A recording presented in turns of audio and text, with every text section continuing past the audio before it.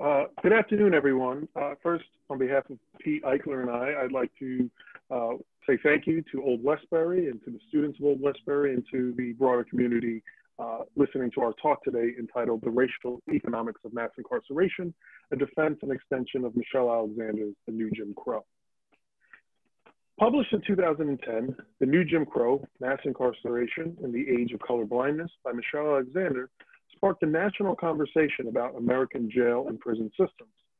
Just 2 years previously, the United States made history electing Barack Obama the first Black president.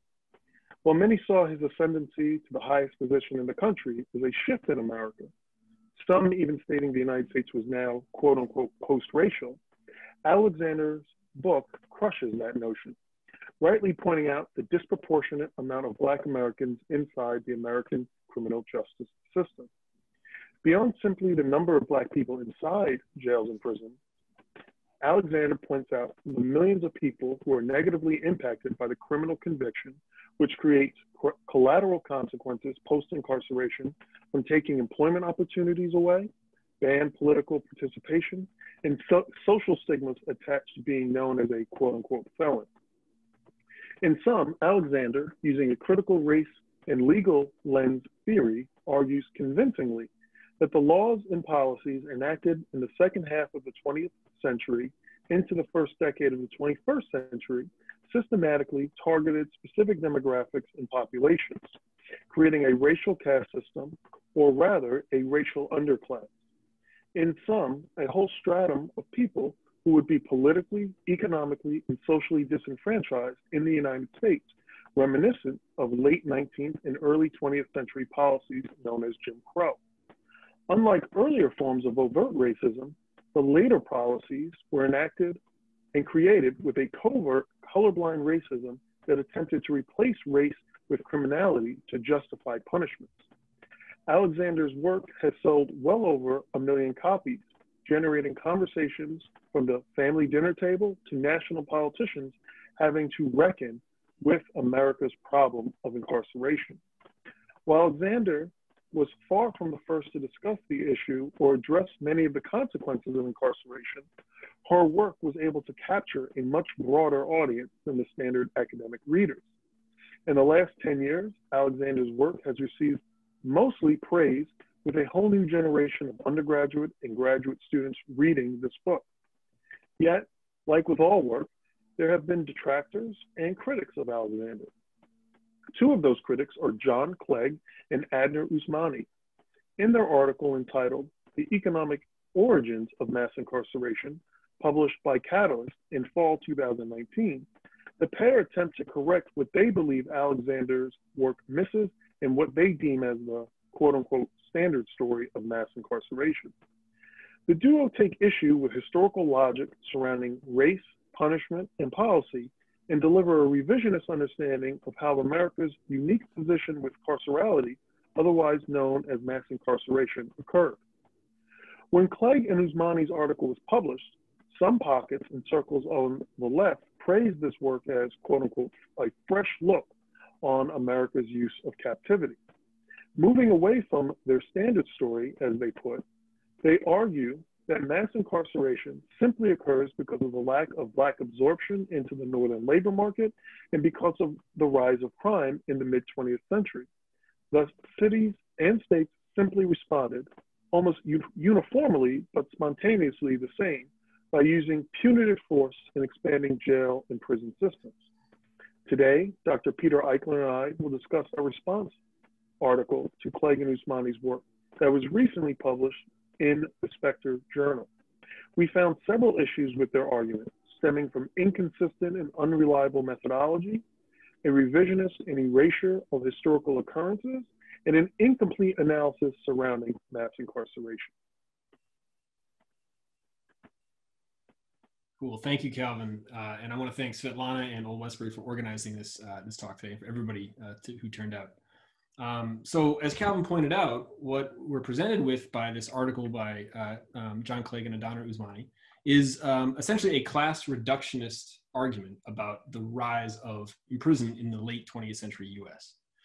So what we're going to lay out are, first off, a series of claims from their argument, which may also be shared by other class reductionist arguments, and what they get wrong, and where they fall flat. So first, before we dive into each one after the other, let's first just lay these out and indicate our contrary responses to them.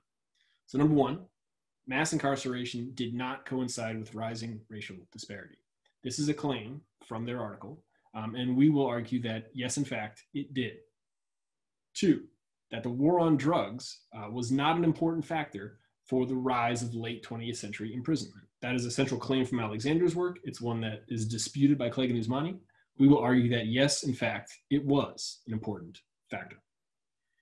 Number three, they're going to say that public punitiveness, which is their term for rising public attitudes or public opinion in favor of get tough on crime policies, in favor of carceral detention, that this was simply a reflection of rising crime. The crime was rising in the 60s and 70s, and with it, pretty much automatically, people became more punitive as a response to it.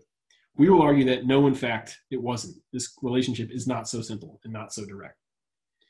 Number four, class reductionists argue that US imprisonment is simply a reflection of two other exceptionalisms in America: high crime and low welfare, right? That the US has had a very high crime rate compared to other countries of its peer, and also a low level of welfare redistribution, and that incarceration also being high is just a sort of trade-off from these, the flip side of the coin to those two anomalies. We will argue that no, it's not. Number five, Clegg and Usmani argue that federalism, the structure of our national government, meant or means that states could do little else besides lock up people as a response to crime, that they were limited in terms of the social redistribution they could undertake as a more positive or supportive response. We will argue that federalism did not mean this. It did not pose such a barrier and require states to lock people up.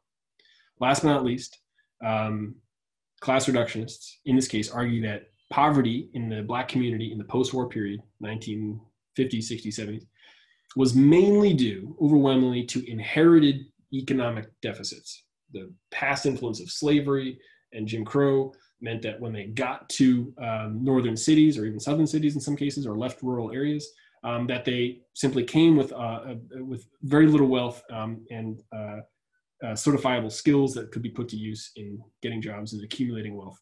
And also that there was poor timing, right? That they just arrived in these cities at the same time as factory jobs were winding down or decreasing. We will argue that no, past economic deficits were not the main or the only cause of post-war Black poverty.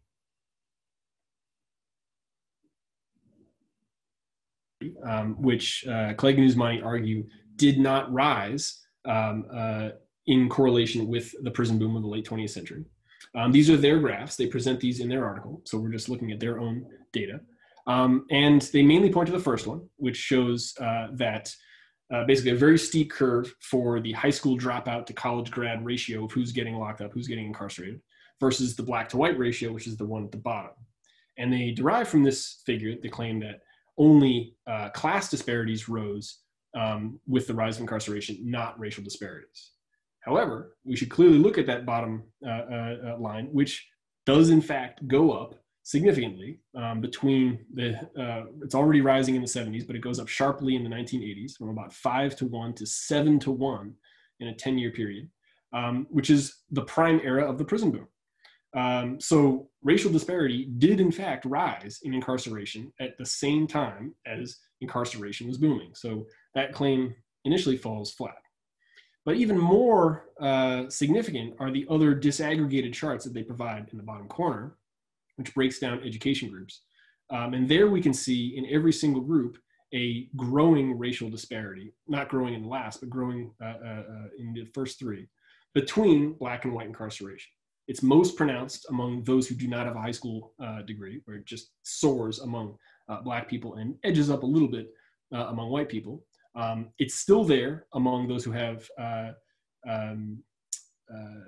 some college, among who have a high school degree. It's also still there among some college grads, and those who have a four-year college degree, even among them. Black people are about twice as likely to be imprisoned as their white counterparts, right? So racial disparity is still there. It just gets a little bit smaller across the educational spectrum. And all of this happens at the same time as the prison boom. So that's claim one. Let's take a look at claim two. Clegg and Usmani argue that drug convictions, which are a big part of Alexander's argument, that the war on drugs was a sort of a cover for a war against Black people. They argue that drug convictions themselves, or the war on drugs, did not play a big role in the prison boom.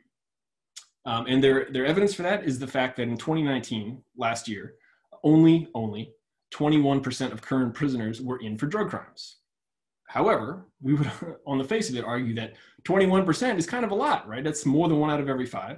It's more than the number of prisoners who are in, the proportion who are in for property crimes.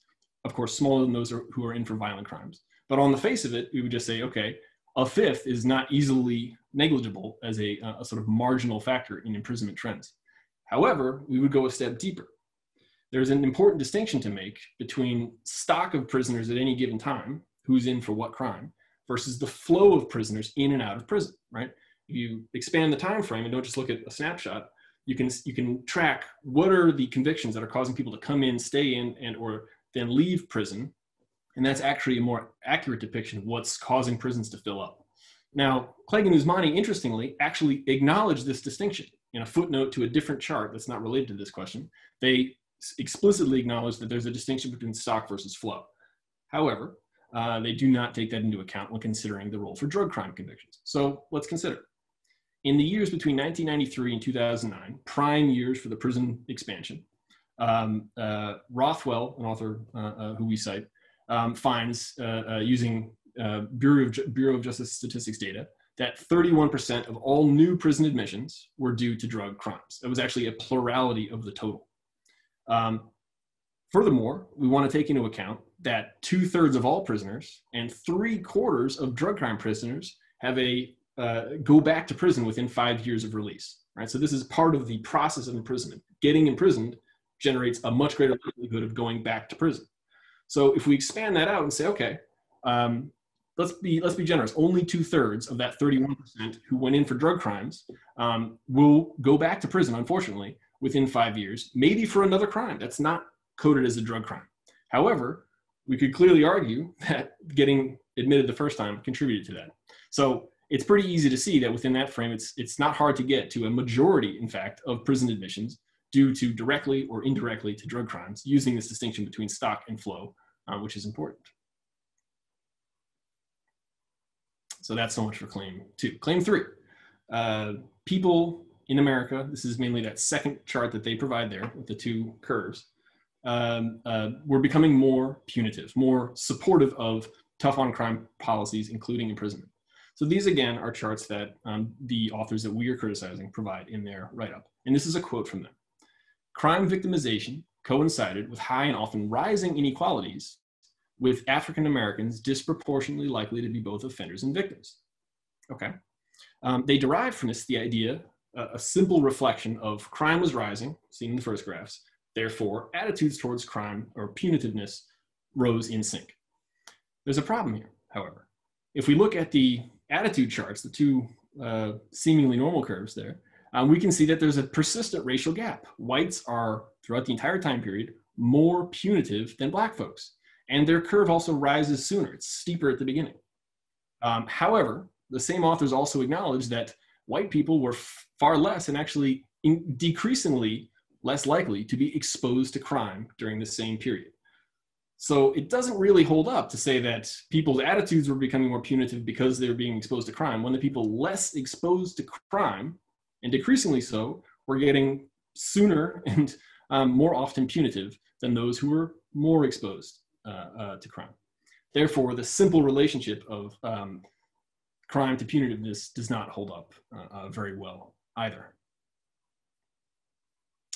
That was claim 3, but now we're on to claim 4.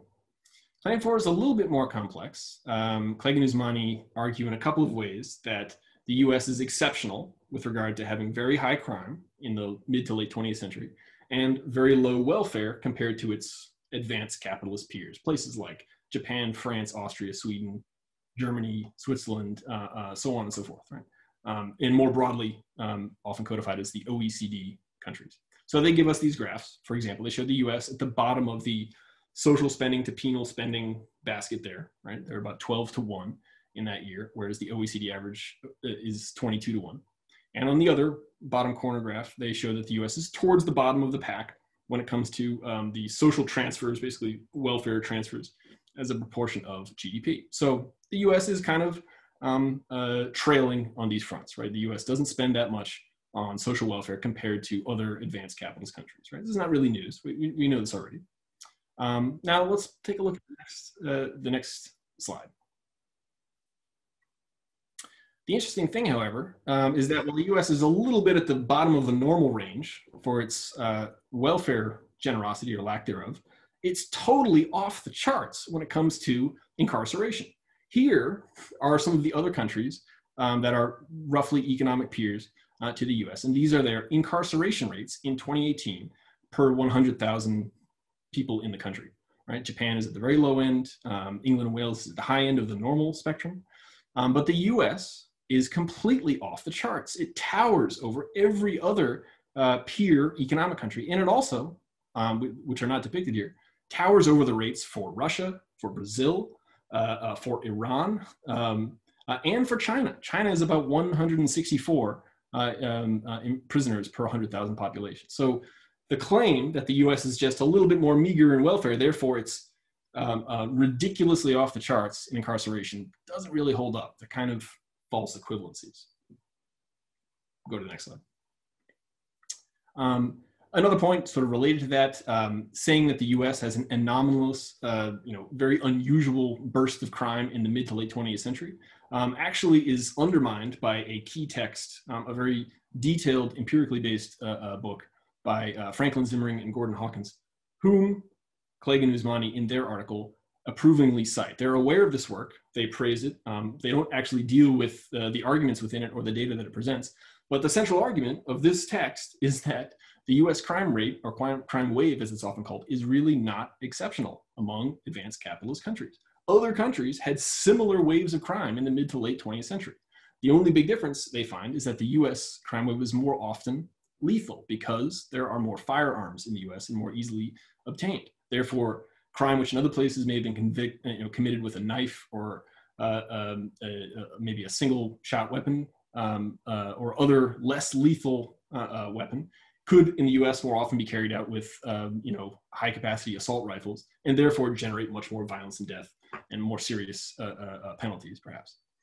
So that's another thing that they don't engage with. The high crime rate in the US is really not that exceptional based on work that they acknowledge exists.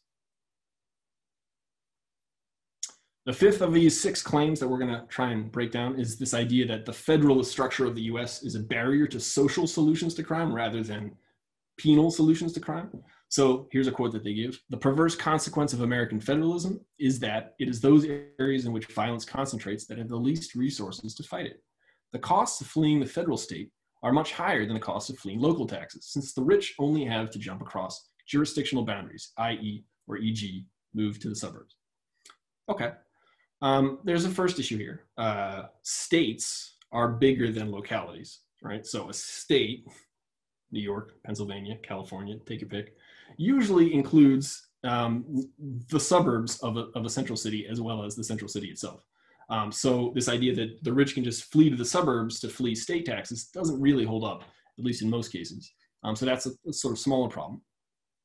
Bigger problem, however, is that the essence of federalism is parity between the states or the subordinate units and the larger entity, the country.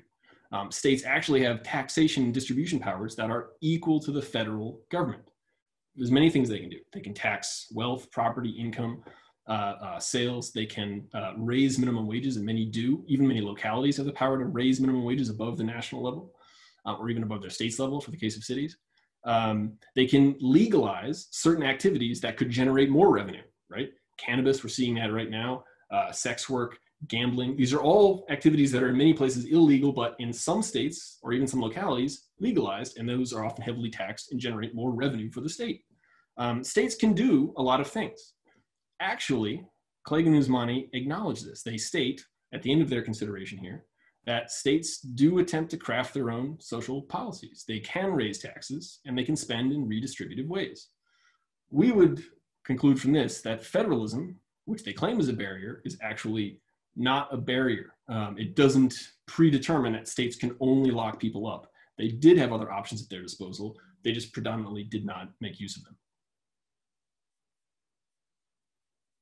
Last of these 6 questionable claims that we're going to unpack here is the idea that Clegg and Usmani raised that post-war Black poverty, which they see as a precursor to the crime wave, was largely due to inherited disadvantage rather than active discrimination. So here are just some of the things they say. I'm quoting Clegg and Usmani here. Cities were failing to absorb the Black peasantry. American labor and housing markets were in no state to absorb the new migrants, meaning Black folks who moved from the South or from rural areas. While the first wave of migrants from the South had largely been absorbed into industrial jobs, the second wave was invariably less likely to find work. So repeatedly we get this metaphor of absorption as if northern cities or even southern metro areas were just sort of like saturated paper towels that just couldn't soak up any more people, right? Unfortunately, this conception or this depiction flies in the face of a large mountain of research that shows that active discrimination, specifically in housing, but not only in housing, played a very, very big role in excluding Black people in the post-war era from the prosperity of the post-war boom, restricting them from moving to the suburbs, restricting them from getting the industrial and other jobs that were often also moving to the suburbs, restricting their educational opportunities, restricting their ability to accumulate wealth through purchasing a house. Here are just some of the major works that document this. Probably the most well-known is that by Massey and Denton, American Apartheid, published in 1992. But there's also more recent work from Keeanga-Yamahtta Taylor, from Richard Rothstein, among many others that painstakingly detail the role of active discrimination in housing and other areas in generating post-war Black poverty. So it was not just inherited disadvantage, it was an active force operating on the basis of race to exclude people from wealth.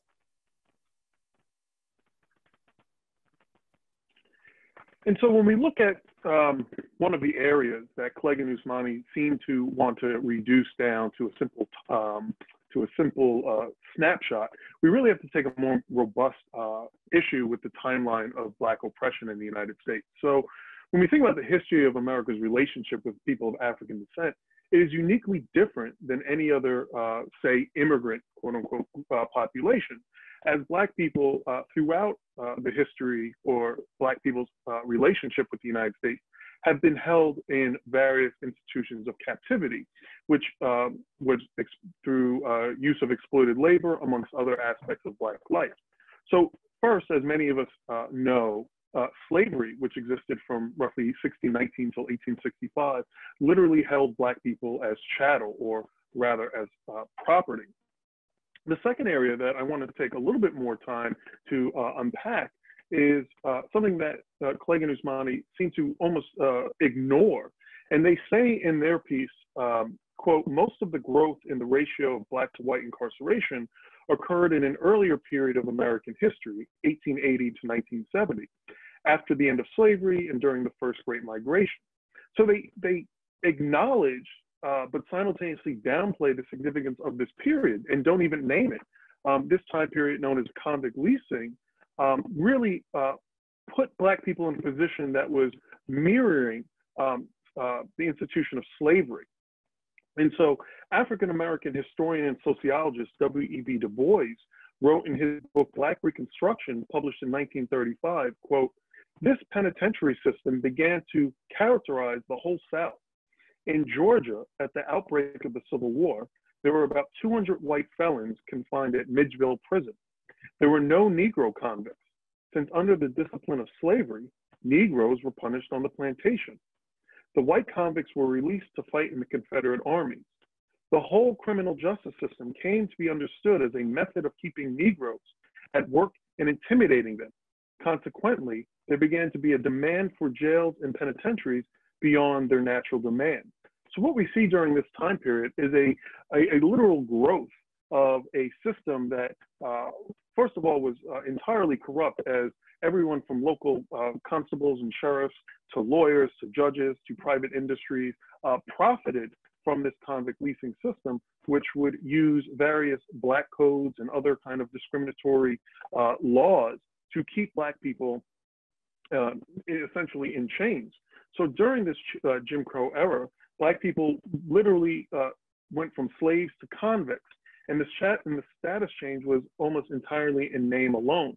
And the reason why this was able to happen was when we look at the 13th Amendment, which granted emancipation and abolished slavery, it also had a captivity loophole, as it reads, quote, "Neither slavery nor involuntary servitude, except as a punishment for crime whereof the party shall have been duly convicted, shall exist within the United States or any place subject to their jurisdiction." So historians and other scholars have articulated how convicted persons suffer harsh, unsanitary and violent work conditions under the convict leasing era. And in this instance, it was also, and it could be argued, that black life was actually valued less than during slavery, because under slavery, as chattel property, slaves held an intrinsic economic value to the enslaver, versus under convict leasing, where the only focus was what type of labor could be procured by those who were held to this leasing system. So if someone died or could no longer work, it was simply the burden was put on the state to provide more workers to these private industries that were literally leasing labor from the state based on a criminal conviction. And so when we now look at, fast forward, mass incarceration, as we all might have heard, you know, into the 21st century, we have more than 2.3 million people in jails and prisons. And as we've pointed out, that is disproportionate among black people. And even today, we see overlap between past systems of slavery, convict leasing, and mass incarceration, particularly in the form of prison camps throughout the South that not only have a feel of plantation style form of punishment, but in fact were built on former plantations. So the Ramsey unit in Texas, the Cummins unit in Arkansas, and the notorious Louisiana State Prison, which is more commonly referred to as Angola, still produces vegetables and meats for public consumption and holds an annual rodeo known as the prison rodeo, which puts prisoners in the spotlight for purposes of entertainment and gathering income for the prison. So looking at that timeline leading up until mass incarceration, we start to see in the mid-20th century, the civil rights and Black Power movements. And these are really important in terms of their context, that after World War II, Black folks really had a rejuvenated energy to not be seen as second-class citizens. As I always teach in my classes, imagine being a Black soldier from the Deep South and going to Italy or Northern Africa or the South Pacific, and white women are hugging you, and white men are saluting you, and white children are singing your praises. And then you come back home into this Jim Crow system, and you can't even get a cup of coffee because coloreds are not allowed in, or that if you look at a white woman the wrong way, you could your life could be lost or your house be burned down. So we see that with the civil rights movement, there's this rejuvenation. And part of the goals of the civil rights movement is simply for equal rights and equal protection under the law. And we know that the majority of the civil rights movement occurs throughout the South, and many of those responses are by reactionary responses to the civil rights movement, as we've seen as through Ku Klux Klan and other forms of white terrorism. But it's also by police and law enforcement. So on the left here, you see signs from a picket saying, "Oh, Pritchett, open themselves, legal to picket, and Albany police say so." Well, as we all have probably seen, the images of police dogs and fire hoses being used on civil rights protesters and nonviolent protesters. In an instance in 1961 in Albany, Georgia, known as the Albany Movement, the chief of police, Lori Pritchett, actually read Dr. King's book on nonviolence. And instead of using fire hoses and dogs, he actually just met protesters with mass arrests and then charged them with citations such as disturbing the peace. And the police actually in Albany, Georgia, earned wide praise for their use of this type of detention. So this moves us into what starts to occur in the mid-1960s, this law and order politics. So we start to hear politicians using this, that we have to get tough on crime. Well, Black people were experiencing tough on crime before it even became rhetoric. And no other places do we see this occurring throughout the 60s as in northern cities as well. So oftentimes we only think of civil rights or the fight for civil rights as a southern issue. But in many northern cities, police were used as a violent agent of the state to kind of repress any type of Black dissent. And as we see in 1967, in both Detroit, Newark, and then other places, National Guard is sent in, and as the picture on the right shows from the Newark Rebellion, where National Guard were actually, just shooting Black people at will because of rumors that there were snipers waiting in the wings. And finally, all of this is kind of umbrellaed with this idea of government infiltration into major Black movements. And known as the COINTELPRO, or counterintelligence program under J. Edgar Hoover, they infiltrated, repressed, disturbed all different types of Black movements. And Chicago is a great example of where the FBI, along with the Chicago police, actually orchestrated the murder of a Black Panther leader by the name of Fred Hampton. And prior to his murder, they actually had been sending fake letters to gang leaders in Chicago, hoping that there'd be a lot of infighting between the Black Panthers and other gangs. So we know that government disturbance in trying to drum up a lot of this violence occurred. And we can't be naive and think it only happened one time, as we know that the counterintelligence program started as early as the 1930s and was only kind of put to a stop because activists broke into a FBI room in Pennsylvania and found all the files. And so it brings us to this idea of the war on drugs. So coming out of the 1960s with folks like Richard Nixon, and then here, excuse me, in New York with Nelson Rockefeller, they really started to put drugs no longer as a public health concern, but shifted it into a criminal justice issue. So in 1973, Nelson Rockefeller here in New York passes one of the most expanded and punitive laws around drugs, creating mandatory minimum sentencing guidelines. And what this effectively does is it essentially takes away any type of prosecutorial discretion or judicial discretion, because now prosecutors and judges can no longer take into context someone's background, have they ever been in trouble before, etc. And all they're looking at is the type of drugs or the amount of drugs they have, and that then is equivalent to a particular sentence. So we've seen cases, for example, there's a great book about a woman named Elaine Bartlett, who is a Black woman from Harlem who had never been in trouble with the law, and in the mid 80s, brought a package of cocaine upstate. It was a sting operation, and she was given a life sentence and served 16 years before being released. So, and what starts to happen in the 70s into the 80s and 90s is the state and federal government almost try to outdo each other and who can be more punitive. So we see this rise in punitive punishment. So 3 strikes rules, truth in sentencing guidelines. In the 1980s, we see Nancy Reagan and Just Say No, crack is whack, right? This is still a mural up in Harlem. On the right-hand side, Governor Christy Todd Whitman in New Jersey went on a ride-along in the early 90s, and this infamous picture of her patting down just a random Black guy. This guy really wasn't even under arrest. The cops just pulled this Black guy over just for this photo op, right? But again, this kind of rise in punitive punishments.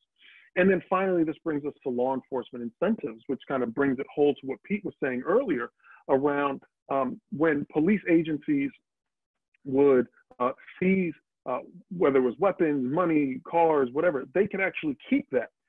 They were also then getting special grants from the federal government to go out and make these crime arrests based on drug offenses, et cetera. So it incentivized local and state agencies to go out there and just make these arrests. And with that, they got higher grade weaponry, military kind of tactical training. And this is what we see now, everything from Ferguson to Minneapolis this past summer, with these kind of soldier-looking police that are roaming the streets and stopping protesters.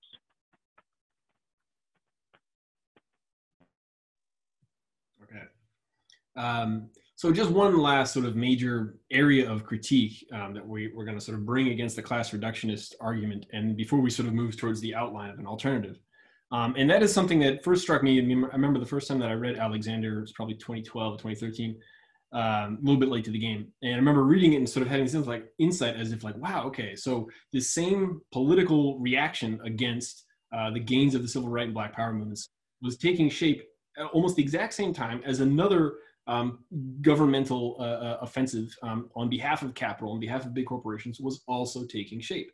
What many people call the neoliberal offensive, or the period that was really inaugurated fully with Reagan, the neoliberal era, or neoliberalism, right?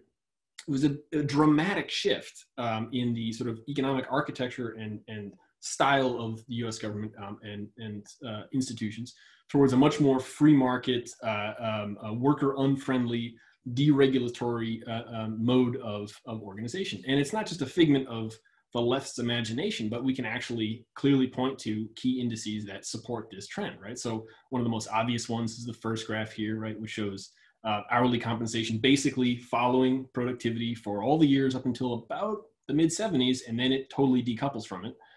We can look at the minimum wage in the real dollars, the yellow line, basically rising until, again, the early 70s, and then totally flatlining until today. It's lower today in real terms than it was in the late 60s. We can also look at the total, almost exact playoff between unionization as a total membership rate in the economy among the workforce to income inequality, or the share of income going to the top 10%. So as unions declined, the share of wealth and share of income going to the top increased, and it's no problem. By many researchers that it's a direct trade-off. So I saw this years ago as something that would be a great combination with Alexander's theory and proposal, and that seems totally synonymous with it. Okay, that a reaction against a certain section of the population was happening at the same time as a reaction against the working class was happening. Interestingly, the class reductionist argument, which you would think would want to discuss this, would want to bring this to the fore and talk about changes in the economy and changes in the balance of class power in the U.S., is completely unmentioned in this, at least in this version, Clegg and Usmani's version of the class reductionist argument. They don't bring it up. They don't talk about the massive changes that happened in the U.S. economy and political structure post 1980, or from 1980 onward, which to us sort of signifies a rather simplistic view of causation, right, or how things happen in historical perspective. That a series of economic processes were set in motion in the 50s and 60s, maybe in the 70s, and they just kind of played out. Like they played out in mass incarceration over the next 30 years. Meanwhile, the economy itself and the relations between class groups were undergoing themselves seismic change. So that's just one more piece of the puzzle that we want to bring to the critique here before moving towards something a bit more constructive, a bit more synthetic. Now, what we don't offer here, we don't have the final, furbished, polished theory that we're going to present here. What we're going to present is an outline of a theory, or how we might make steps towards that. An integrated theory that is neither class reductionist nor race reductionist. And to be perfectly clear, we do not consider Alexander to be race reductionist, right? She mainly emphasizes race and racially charged politics in explaining mass incarceration, which is largely in line with her expertise as a legal scholar. But she also clearly leaves room, and in some places explicitly states, the role of class dynamics and forces, both within the Black community and outside of it, as part of the puzzle, right? She just doesn't fully flesh those parts out. Clegg and Usmani, however, are explicitly class reductionist. Their entire argument is essentially designed to deflate and reject racial political explanations. So how can we bring an integrated theory to the fore? We will argue that it has something to do with changes in the makeup of the wage labor force, right, which we see a very multicolored, confusing chart here below. Let me just briefly explain that before we go on to the more argumentative part. This is basically a chart of labor force participation. So everybody who's 16 years or older in the US who theoretically could have a job, how many people are actually, or be self-employed, how many people are actually participating in the formal economy, right? That's that rate, right? Overall, that rate went up. That's the middle blue line, right? That's everybody. That went up until about the mid or late 90s, and then it sort of plateaued and has actually gone down since. The male rate has gone steadily down from almost 90% over the whole period. The female rate went up and then also plateaued. And then we can also see breakdowns by white men, white women, black men, black women, right? We're going to make an argument that, builds upon these sort of macro trends over the whole post-war period. So here is steps toward that argument. And again, this is not a completed theory, but it's outlines of one. We want to put forward 7 claims that start to build such a conception. We'd have to go back a bit in history, as Calvin already did, and look at the social construction of race, right? That's sort of one of the founding things that we, of course, always teach. You need to understand that race is itself a social construction. It's not a biological fact.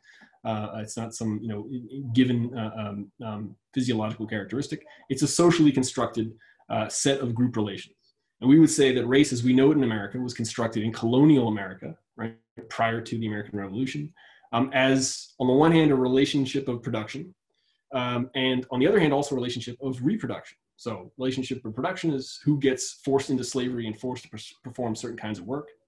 And reproduction is, of course, because it was focused on phenotypic traits, primarily skin color, that slave state laws became hyper-focused on proportions of certain ancestry, preventing miscegenation, all these things, right? That it was a sort of dualistic type of social relation.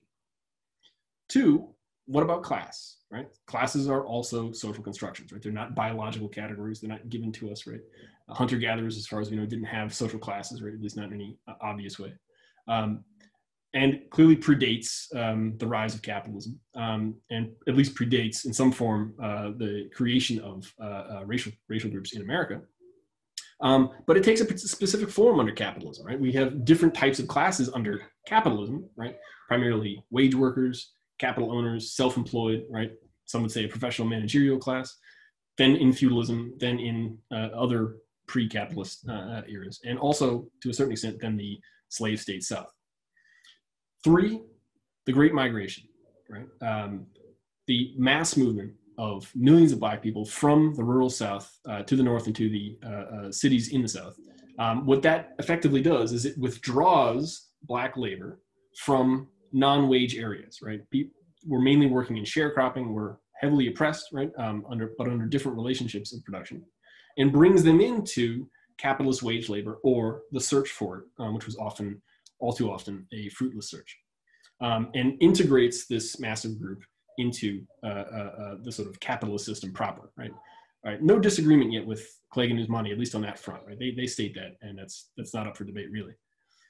4, the slowing industrial growth that was happening in the post-war period, right? Factories were just not employing as many people for a number of reasons, plus the active discrimination that was going on in housing and employment.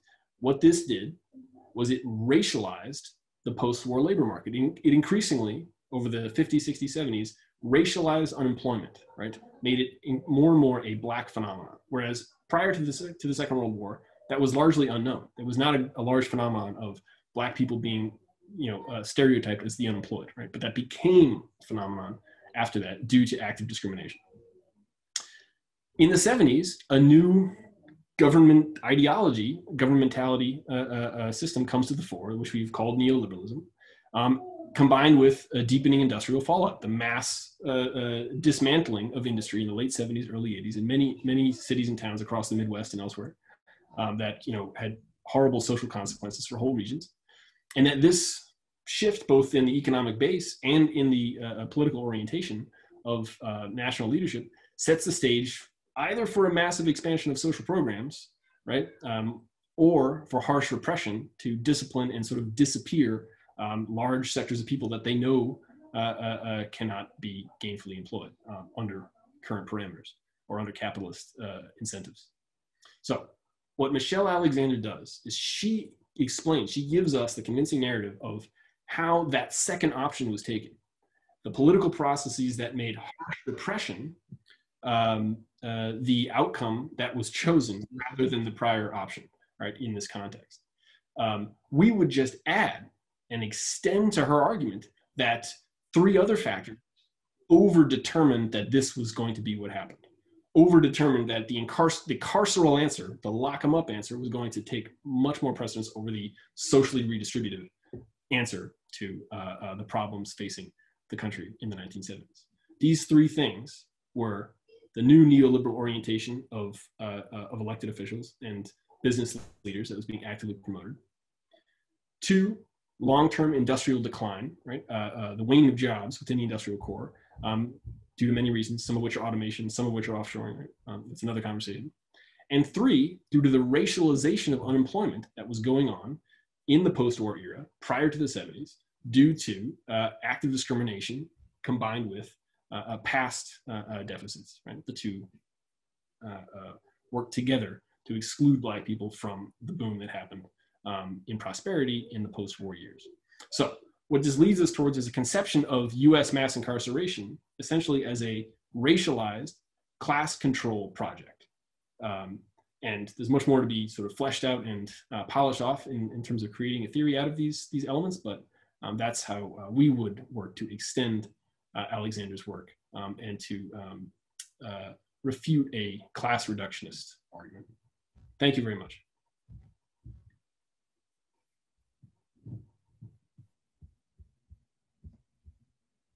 Yay. Thank you, Calvin. Thank you, Peter. Thank you so much for this. I think we could keep this slide, if you don't mind, for a few more moments for people to maybe write down your contact if they want to reach out. So we have, all right, let's say that we definitely have 10 minutes left. I'm aware that some people have a class at 4:50, so we will keep that as the ultimate end time of this meeting. So would like to open the session for your questions. And since I know that there are multiple students here, maybe I would just kind of encourage students to come out with to kind of take the questions from the students first before we open it to the rest of the, what is the equivalent of the rest of this cyber room. I still need to switch my language to this remote world. So do we have any questions? Anyone? And at this point, maybe I can, what I will do actually, I will open, I will, yes, allow chat again so people can communicate that way as well.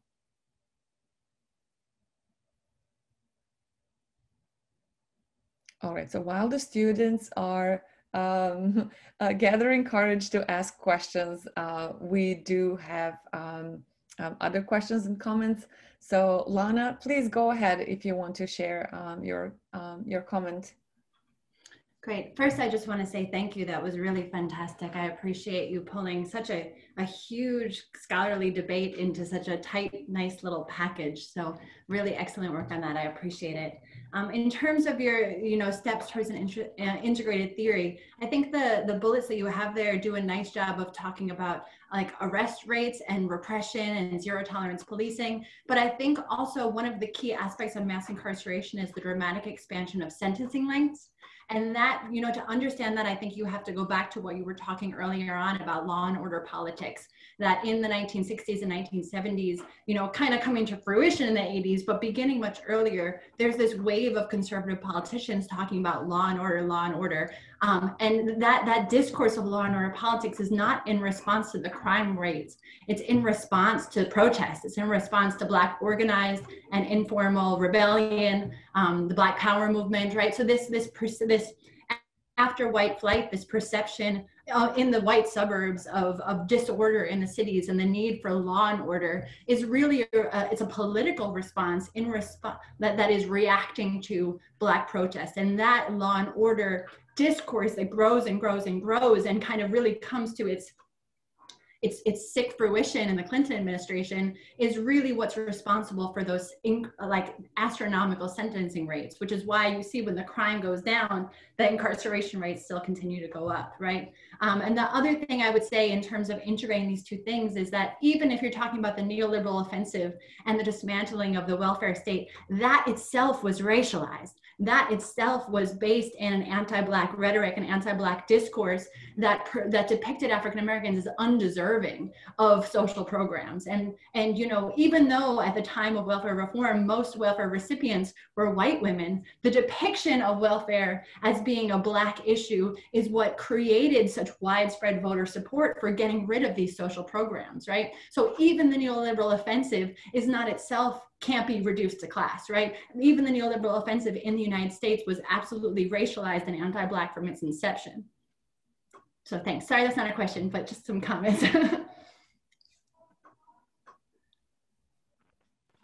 While we're waiting for the next question, I'll just say, you know, that's great. I mean, you know, when we look at the 60s, and as I was saying even earlier, we could even look into convict leasing, right, as these ideas, because part of convict leasing wasn't that someone got sentenced to a year and then they did a year on these plantation style work camps, but oftentimes, as Douglas Blackman writes in his book, Slavery by Another Name, they were, like I said, entrenched in corruptness that oftentimes as folks were coming up for release, they would be rearrested for some kind of nefarious charge, right, that they stole extra pieces of bread on the work camp and then given an additional 6 months. So oftentimes, you know, these convict leasing systems disappear people. And as one thing that Pete and I argue is, you know, that was part of the momentum as well that pushes people out of the South into the North. It wasn't just this idea of looking for better jobs, it was looking for a better way of life.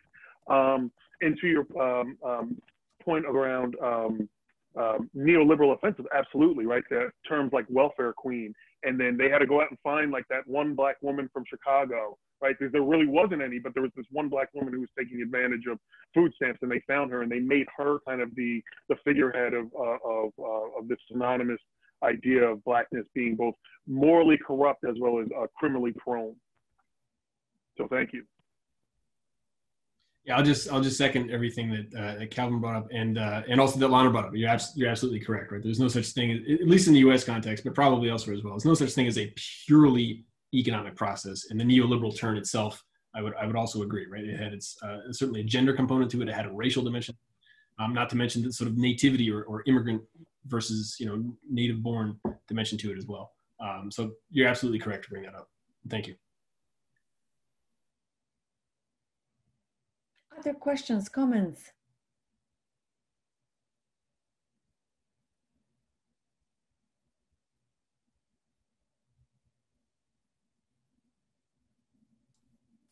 There was, I believe, a question came up in the chat from Jim Monique, if I'm saying that right. Mainly directed towards Calvin, I believe. That's his area of expertise. So Calvin, let me know. I could. Mm-hmm. Yeah. So I see the question now. So the question reads, can you drill down on the issue of the plantation to prison pipeline in Jim Crow? Sure. So, as Pete and I argue, and as I argue as well in other work, is that we look at the convict leasing system as really the kind of archetype of our modern mass incarceration. And it's that bridge between chattel slavery and mass incarceration, because it really became the way to re-enslave Black people. So the way it would work would be local municipalities would make, really crazy laws like no more than 4 Black men can be out together, and if you're out after 8 o'clock, that's another type of thing. So curfew. So a lot of vagrancy laws come out during the post-Civil War era, right? So and we see them persist today, where if you can't show a residence, then you can be arrested. And so someone would be arrested, they'd be put into jail, then they'd be literally leased out for a contract to, whether that was public works, because a lot of convict leasing also rebuilt the South after the American Civil War. So building roads, bridges, et cetera, as well as to private industries. Coal industry, timbering, even subcontractors for northern companies like U.S. Steel. And people would remain on these places. And as I said earlier, right, some of these places still remain today. So like Angola, where, you know, it went from a slave plantation to convict leasing and now a prison, it really just shows that thread and that theme that has never really left the majority of low income and working class Black lives, and that this idea of social exclusion and captivity has been part of the Black American experience throughout its history.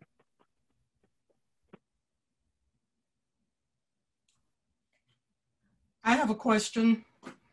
Yes, Lisa, please. Hi, I'm Lisa Witten from psychology, and I really appreciated your presentation. It was very interesting and covered so much ground in terms of explaining where we are now, where Black folks are.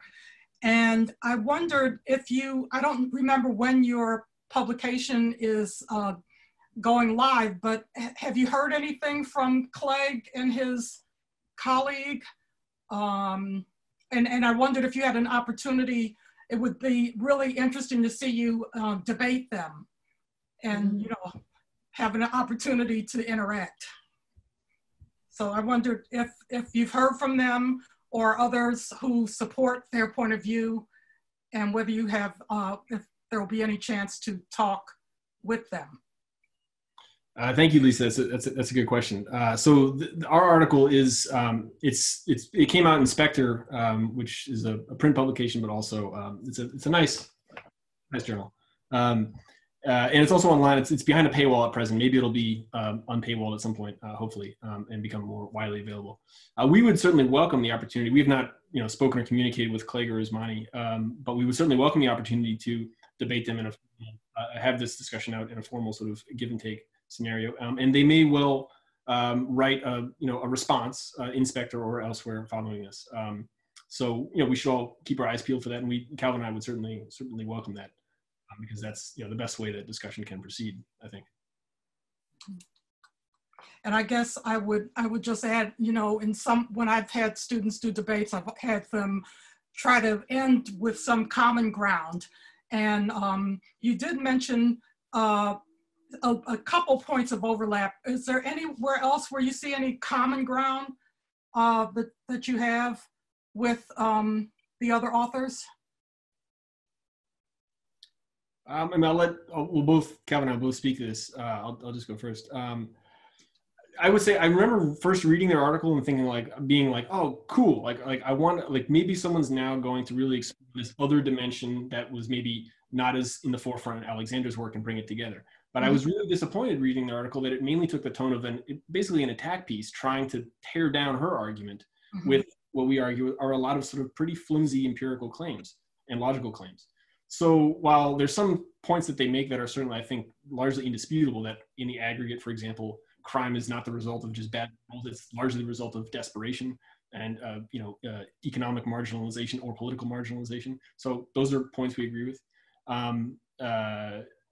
And that the economic processes and class-related processes had some role to play, sure.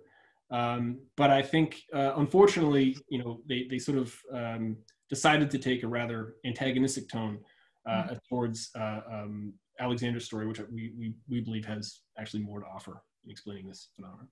Thank you. Yeah, and I'll just quickly say, I think, as Pete rightfully pointed out, that antagonism is very much pointed out in the ways in which they write certain aspects, right? So as the idea of saying that Black people just weren't simply absorbed into the labor market, or the fact that they try to say that, they use it multiple times, this idea of the standard story. And it really is an erasure of the Black experience. And so, my argument is that their articles steeped in anti-Blackness, but because they claim they're from the left, they get a little bit more wiggle room rather than if they were some kind of right-wingers, right? So some people on the left might give them a bit of the benefit of the doubt because they claim that, leftist leanings in their politics. But, if this was written by Tucker Carlson or something, we'd be up in arms, because there's this idea that what they basically say is that the history of Blackness doesn't matter. The history of the Black experience doesn't matter. What matters is that in 1965, crime goes up, and it just so happened to be Black people on the other end of that. So therefore, Black people got the short end of the stick because the labor market failed, and then spontaneously, all these local municipalities, states just happened to say, well, let's just put them all in prison.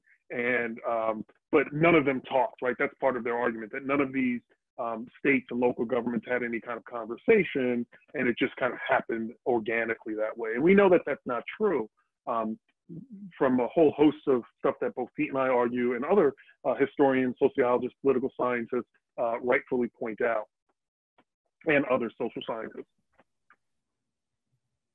Thank you so much, all. So it's 3:46. I want to leave a few minutes for people to kind of get to their other Zoom meeting if in case they teach a class at 4:40, 4:50. Thank you, Calvin. Thank you, Peter, for sharing your work. Thank you, everyone, for joining us today. I think we do have planned kind of several of these wonderful conversations over the next, at least, over the next academic year. That's what we have planned so far. So I hope many of you join us for one of our future, or for all of our future events. So have a good rest of the day, good rest of the week, and I hope to see you all soon. Thank you, everybody. Bye. Bye. Thank you.